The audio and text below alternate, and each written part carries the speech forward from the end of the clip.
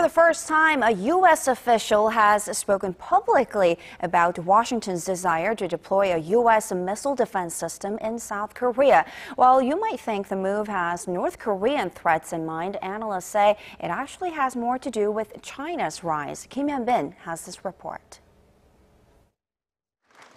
The top commander for U.S. forces in Korea has asked Washington to deploy an advanced American missile defense system in Korea, a move that may push Seoul closer to joining Washington's missile defense system, along with Japan. Speaking at a lecture in Seoul on Tuesday, General Curtis Scaparrotti said he had recommended that the Pentagon set up the system known as a Terminal High Altitude Area Defense, or THAAD, to Korea. Scaparrotti's comments are the first from a U.S. official that confirm it is looking into deploying its high-altitude defense shield on the peninsula. THAAD is a U.S.-led missile defense system capable of intercepting ballistic missiles at high altitudes of up to 150 kilometers in their terminal phase.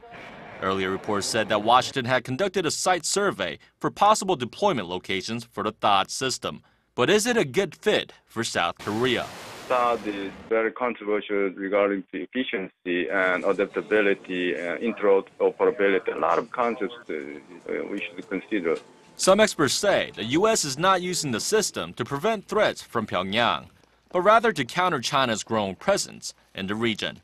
It's still too early to say that China is all against China's rising military power.